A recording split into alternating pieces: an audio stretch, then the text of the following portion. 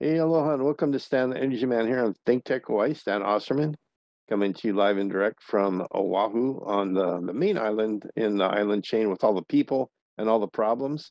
But we're talking. Our guest today is coming to us from the Big Island, where there's not as many people and probably not as many problems either. At least they're more spread out, so they don't bother everybody. But it's a great place.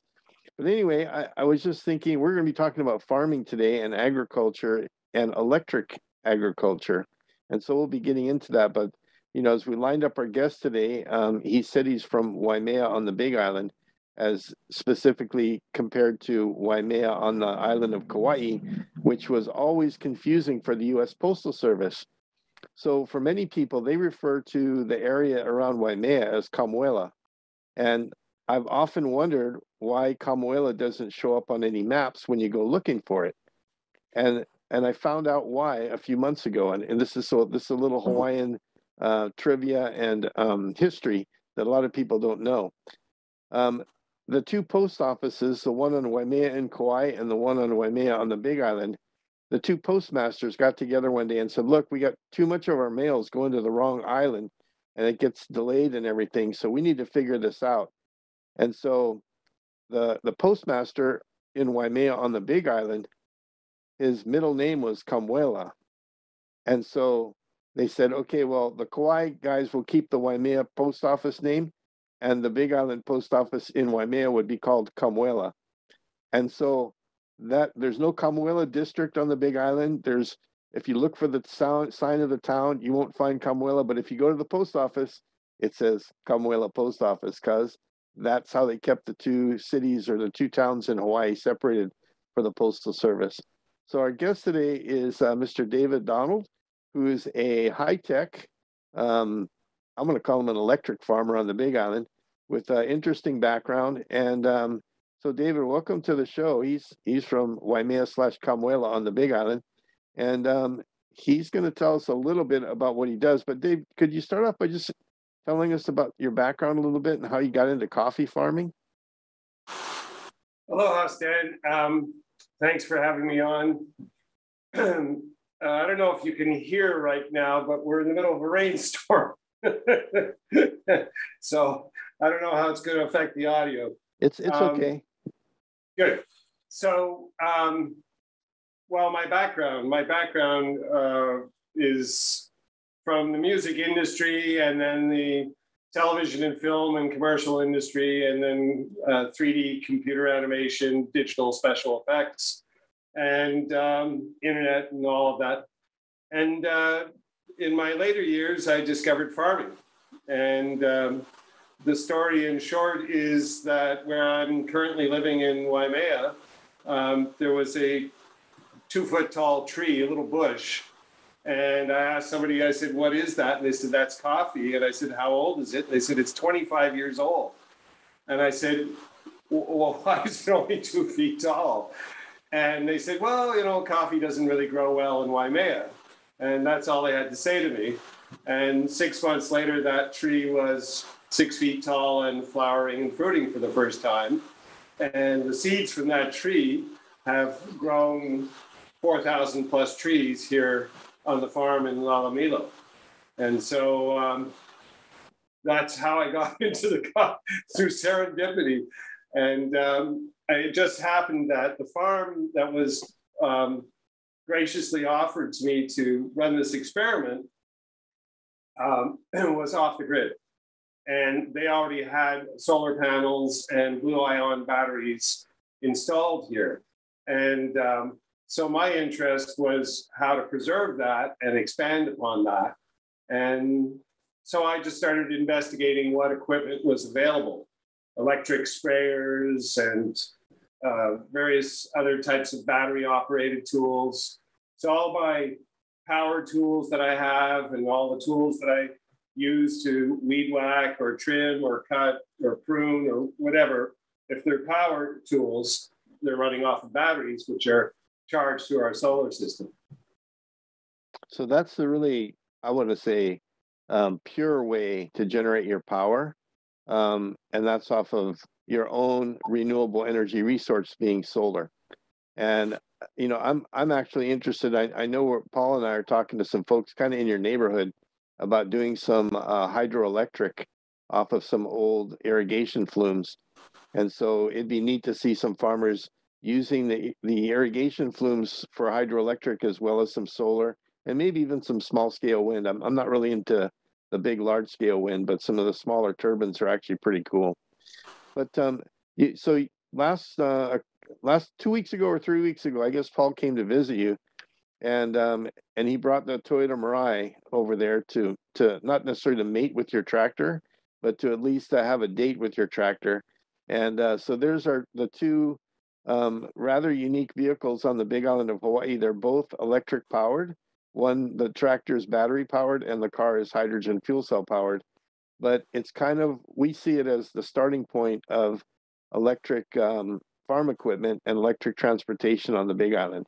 So can you tell us a little story about your tractor and how you charge it, and whether you fast charge it or just use a regular charger or slow charger overnight and things like that? Sure. I'm laughing because Lalabino farm lots is considered desert. Desert is defined by less than 10 inches of rainfall per year. And apparently we're getting those 10 inches right now as we speak, because it's just pouring. A friend of yours, Mitch Ewan, Okay. who heads up the hydrogen initiative over at HNEI, is also a very good friend of mine. And he's visited the farm and kept a close eye on what I've been doing over here. And I started talking to him about hydrogen power, fuel cell powered tractors. And that spun off into a discussion about electric tractors, because there are, I think, two fuel cell powered tractors available, but they're not commercially available.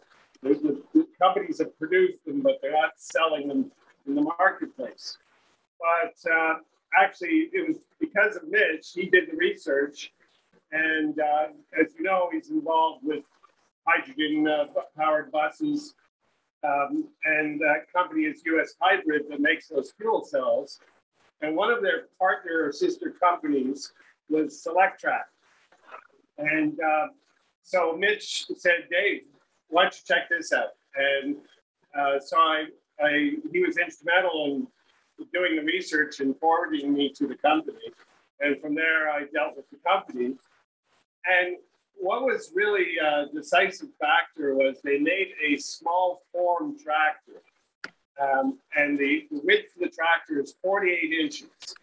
So that was crucial because it meant that I could have 10-foot center rows. And, the tree branches will grow out, and you may sweep some of them aside, but nevertheless, you can get down fairly easily down a row of coffee trees. And with a sprayer mounted on the back of the tractor, driven by the PTO, the power takeoff, you can apply micronutrients or natural insecticides like soap. There's various USDA organic soaps that you can apply, or neem oil is one of my all-time favorites to deal with various types of insects, invasive insects. And if you try and do this in farming with a backpack or with an electric sprayer, you're basically going to be doing it 7 days a week. And in fact, case in point, I had an electric sprayer, and it got to the point that the grove grew so big that I was spraying 7 days a week. And then I bit the bullet, and I bought a gasoline-powered little sprayer, little barrel top sprayer, and that reduced it down to 2 days for this particular grove. Now with the electric tractor and the sprayer on the back of it, it takes me 20 minutes. Wow. So it was a crucial moment in being able to manage the farm. And once you have the insects and the nutrition under control, then you back right off the spraying, because nature takes its course healthy plants deliver healthy fruit and fend off insects. Well, that's a huge time saver to go from virtually 7 days a week down to just 20 or 30 minutes a day for setting up your spraying and stuff. I'm When sorry, it I'm comes, gonna have to turn up the volume here because I can't hear a thing now. It's so loud. okay, because of the rain. The rain is just unbelievable. It's Okay. just torrential. What a time for this to happen. Well, get all the rain out of your system now, because I'm coming over to Hilo tomorrow, and I don't want to get rained on. Yeah. Anyway, so your own how you use the tractor for other things, obviously, but so on average, do you just like when you're done using the tractor, it came with its own little charger unit, and you just plug that into your battery slash solar panel system, and Yeah, so the tractor can be charged using either 110 or 220. I'm using 110. And they say overnight, but typically it takes, if you drain the battery down to 20%, which is what they recommend, it takes around 7 to 8 hours to charge it back to full strength. And it uses the same type of connector that you would have for an electric car, for instance, for your home. And that plugs into the tractor, and the other end is just a regular 110 plug. And it just, everything's powered by the solar systems, the solar panel system. So it's very straightforward, it's very simple. I use the tractor, it's got a front end loader, so we can use the bucket to move organic material, compost around. You can use it to back grade if you wanted to. There's various kinds of implements that you can put on the PTO or you can tow. It's extremely well made. It's very solid. Depending on the operation, it's low power, so it's perfect for my operation. They make two larger models that are far more powerful and much wider and longer. And the thing I have to be most careful with in this tractor is because it's got a very narrow wheelbase. I have to, yeah. And Lalamilo is great because it's fairly flat. But where other coffee farms are, like in South Kona or Hamakua, or even over in Cotton, you're sloped like this. So it's not ideal for tractor farm. You got a high center of gravity and a narrow track. It's easy to fall over. Yeah. And when you have a sprayer fully loaded with 100 gallons of water, that's 1,300 pounds or more. Exactly. So you've got the farm set up on solar panels and lithium ferrous phosphate batteries to keep, to store for overnight charging and things like that. And when the sun comes out, the solar panels run stuff in around the farm and charge the batteries up. And that seems to work pretty good for you. Oh, it's phenomenal. I mean, we're powering the entire farm. So we're powering, there's a home on the farm, and then there's a 100-foot long barn. And in that barn, there are, refrigerators and a bunch of electronic devices on trickle chargers. And the tractor has two batteries. It has the LFP, lithium ferrous phosphate. That's the main battery, but it also has a little 12-volt battery for the starter, And I always keep a trickle charger on that. Okay. It's sort of standard procedure with me. I always keep trickle chargers on all my vehicles and all my 12-volt. Yeah, even the Toyota Mirai has a 12-volt battery in the trunk to run instrumentation and stuff. Otherwise, your fuel cell won't kick in, and the traction battery you still need that little 12-volt kicker for running instrumentation and stuff. So your coffee farm, according to Paul, you're kind of unique in that you specialize in kind of, I want to call it high-end coffee or specialized coffee varieties that actually command a pretty high price. Is that a really good business model for you? And would you recommend it for some other, maybe some other crops like vanilla or cocoa, or are there other crops that could do the same kind of business model as you? I think there are. Yeah, the term in the coffee industry is specialty coffee.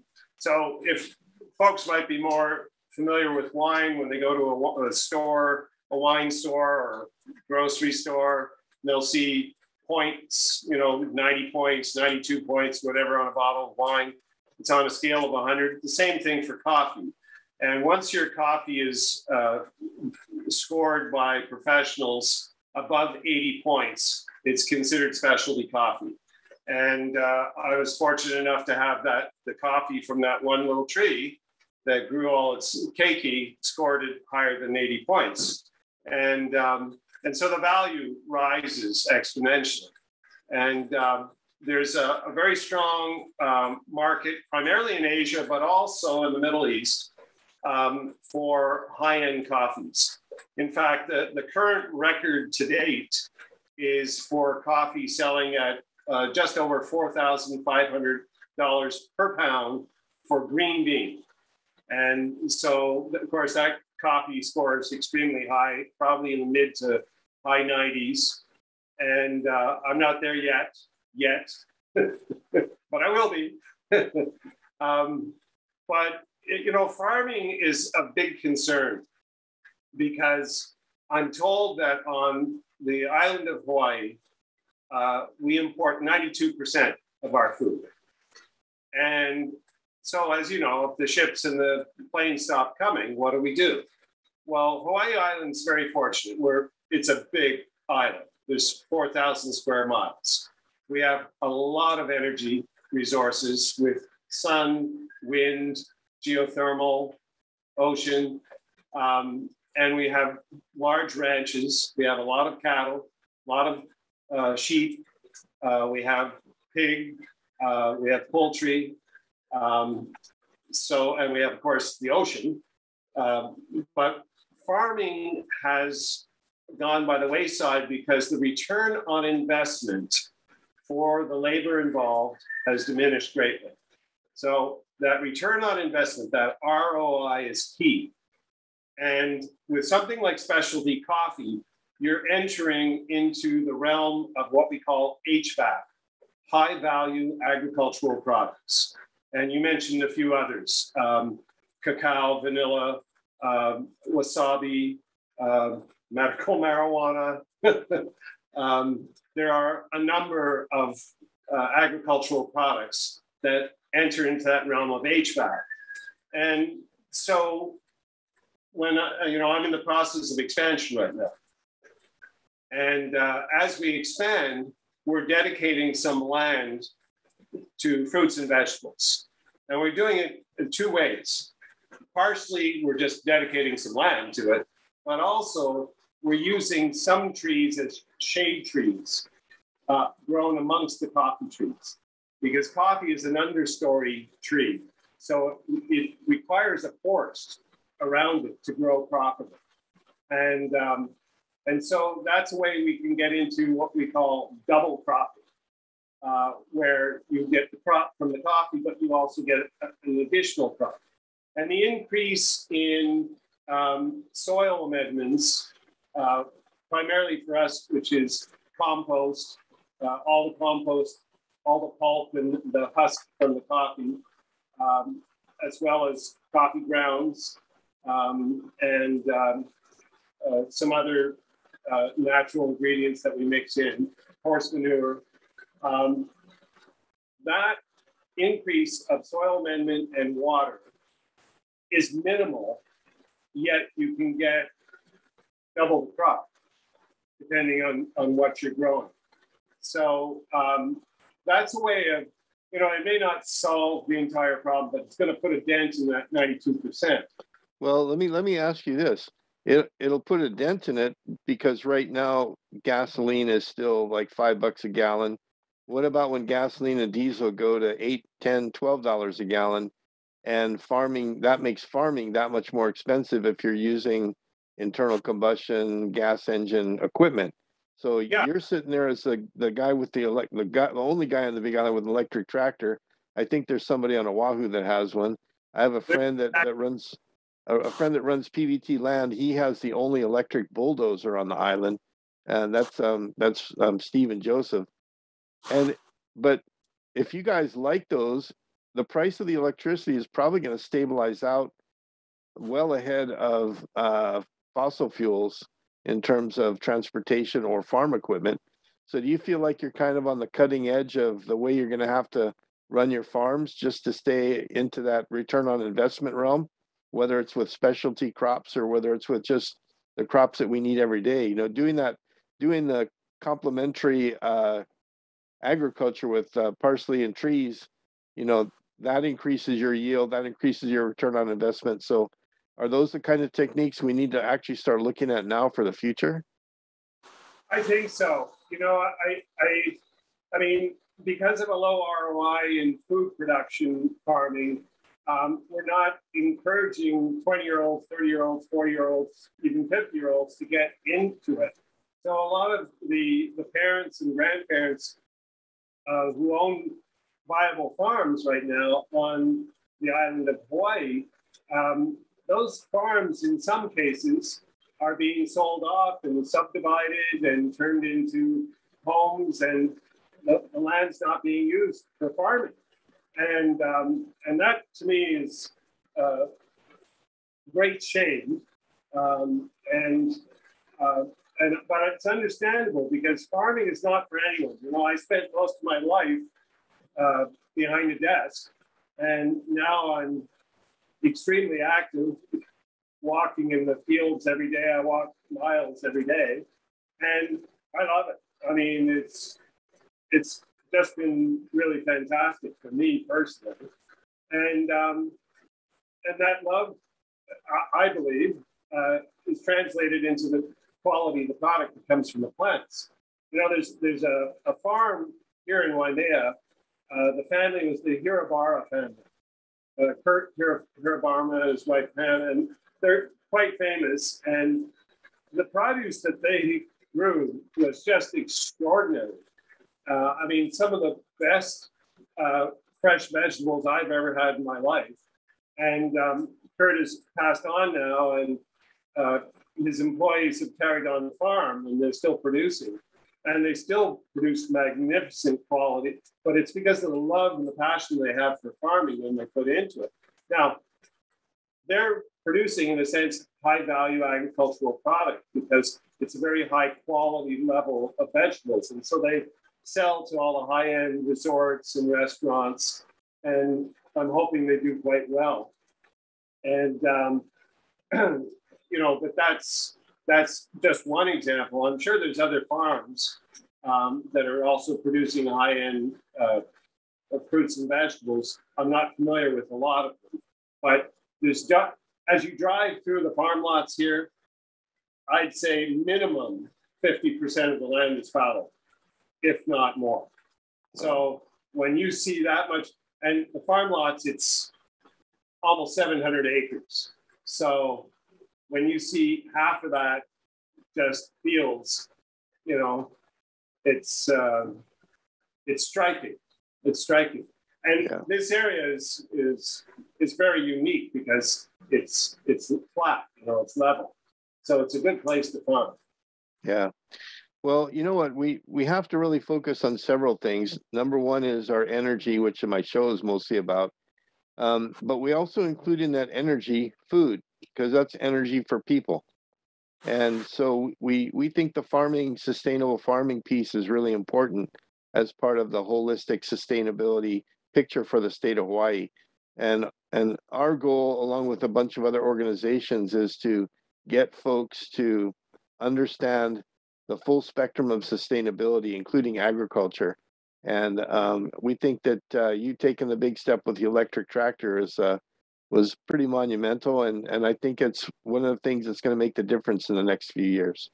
Well, don't forget that it requires energy on planes and ships to bring food in.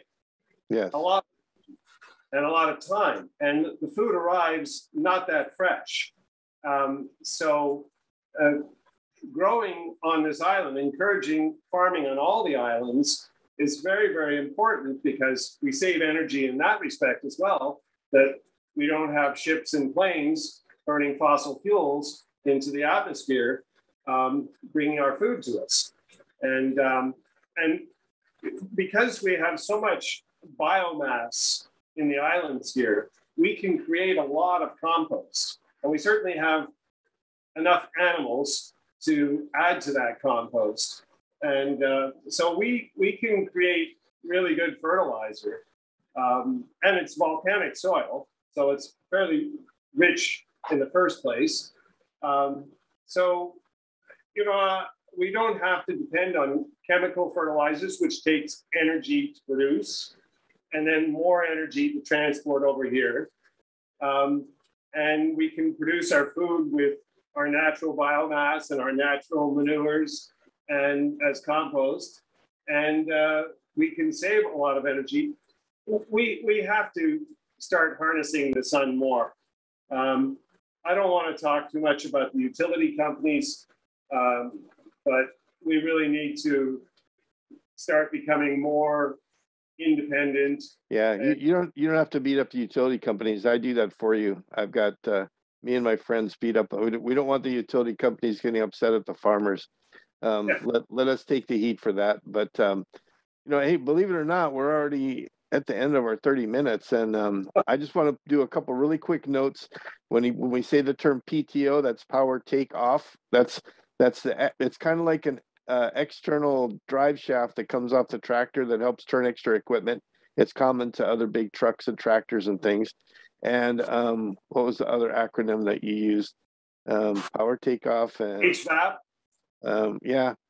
High value agricultural products. Exactly. So I try and explain those acronyms when they pop up, but you know, sorry, they come in sometimes and I don't catch them until after the fact. But hey, David, thanks for being on the show today, and thanks for what you're doing on the Big Island in moving agriculture forward, especially with electric equipment and the specialty coffee. You know, I mean, I think a lot of farmers would probably really get into that kind of farming if they understood that they could make a significant amount of money off of it on a relatively small farm, not these mega farms like you see on the mainland.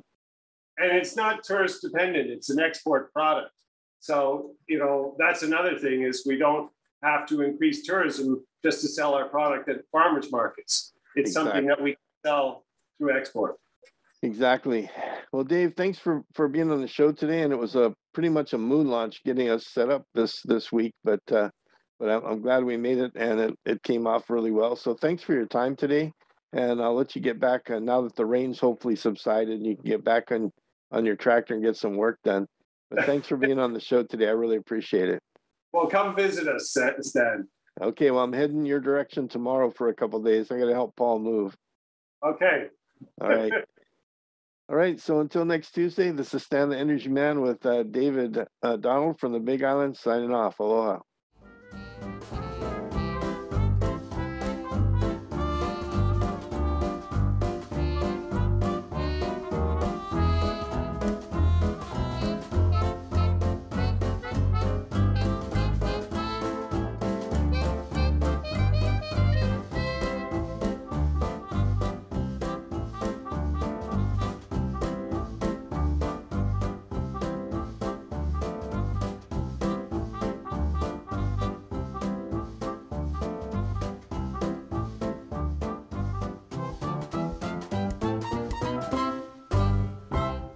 Thank you so much for watching ThinkTech Hawaii.